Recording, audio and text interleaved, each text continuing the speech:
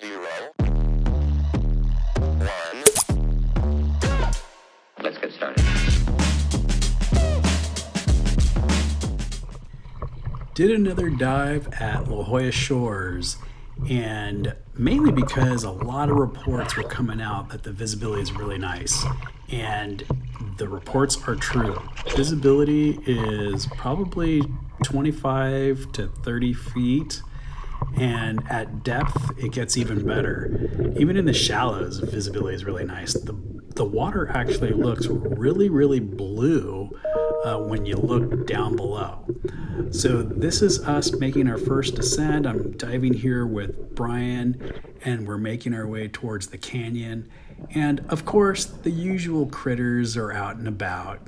We've got the sculpins, we've got a ton of halibut, and there's a ton of octopus out and about. I'm looking for a smooth octopus. I forget what the name of the octopus is, but someone had requested that I keep an eye out for a smooth-skinned octopus. I'll have to look up what the actual name of the octopus is. But all the octopus that I was looking at were pretty much rigid. We dropped down to about 120 feet, and the water temperatures were definitely cold. It was a balmy 52, so in my opinion, that is pretty cold. But as I had mentioned before, all the usual guys are out at 120 feet. The water was definitely darker, so of course, many more octopus were kind of hunting in the open.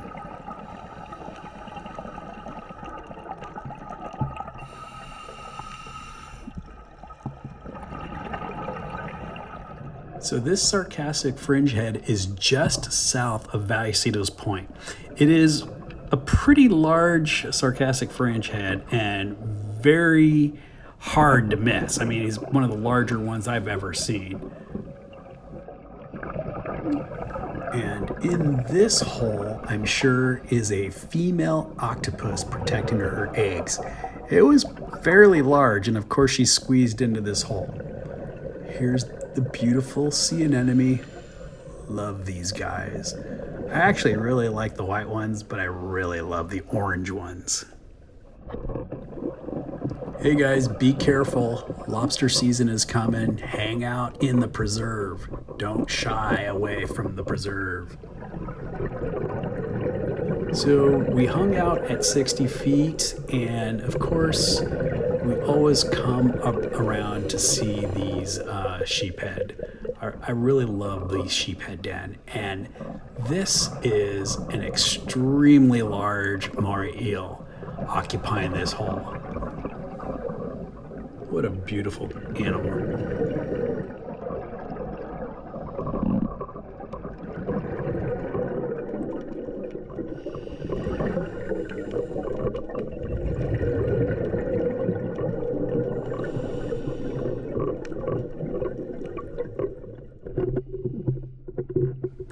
We made our way into the shallows, and there were a handful of larger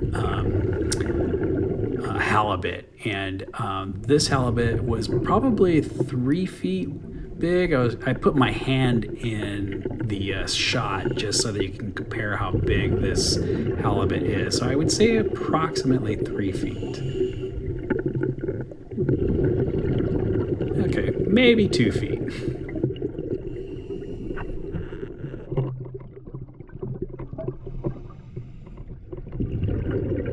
And here is a younger sheep crab hiding in the, I guess, flock of dollars. I really don't know what to say, but it was literally the sand dollar pile.